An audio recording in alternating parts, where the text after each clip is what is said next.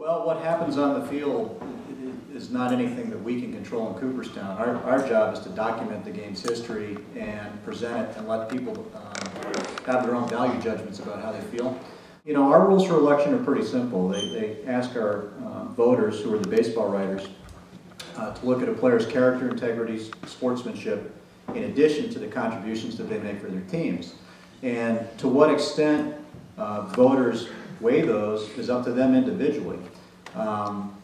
You know, we're in such a different era now than in eras past that guys are going to probably weigh the character clause a lot more so than they did years ago. But I think it'll sort itself out. It's sad to think that potentially the all-time hits leader, the all-time home runs leader, the active, well, until Greg Maddox, you know, passed Clemens, the active winningest pitcher, you know, might not end up in Cooperstown. Time will tell what happens. The players that deserve to be there will get there. I don't think the writers have ever elected anybody that's not deserving, and we don't think that we think that they'll continue that pattern in the future. I am a strong believer in kids playing multiple sports. I think it helps develop them in a lot of different ways, as long as one of those sports is baseball. But absolutely, that's the way it's going. I mean, heck, I see it with my own kids. I mean, my oldest daughter is a pretty good basketball player, and she also loves to play softball. And the basketball coaches they pressure her so much to playing year-round.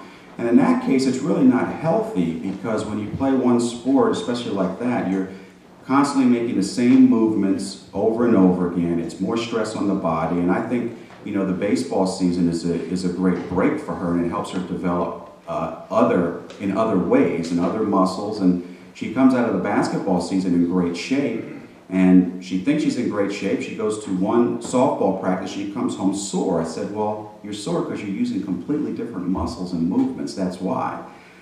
So I agree, and I don't know how to get past that, the single sport, but I agree. I think they should play as many sports as you can when you're young until you get to a level where you're going to try to make a commitment to go to college and then maybe choose one. And baseball used to be such a huge part of the country. I mean, everybody played it. Urban settings, rural, suburban, everybody played baseball on their own, independently, all the time. And that's where you got good. You would go to your club team once a week and play, and, you know, to supplement what you were doing, but that's not really where you got good at the game. You got good by playing every single day. And what has changed is now the independent play is gone. You can drive around on a perfect spring day, perfect summer day. You won't find kids playing baseball anywhere.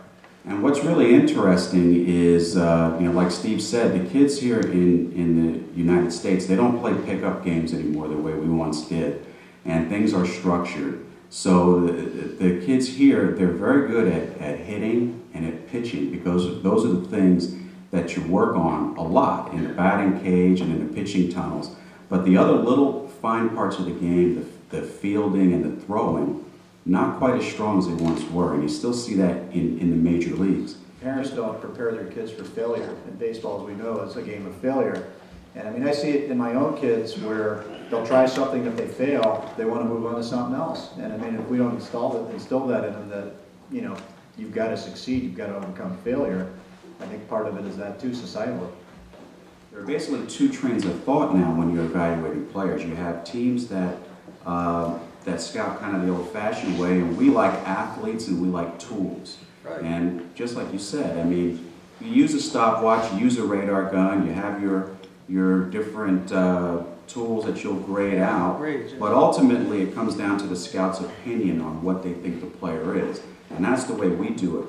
There are many other teams now that use statistics as one of the main ways that they evaluate. We don't believe in that.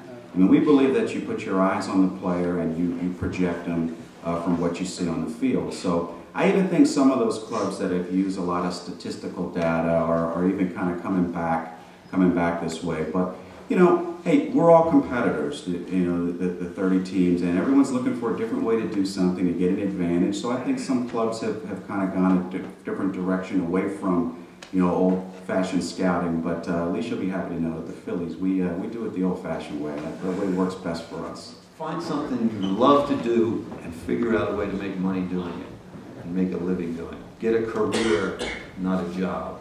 I made the mistake of getting a job out of college, and it was a mistake. But find something, stick with what you love to do. And like Rob said, there's a lot of careers in baseball, even if you're not going to make it as a player. There's a lot of other ways to make a living in the game and stay with the game too.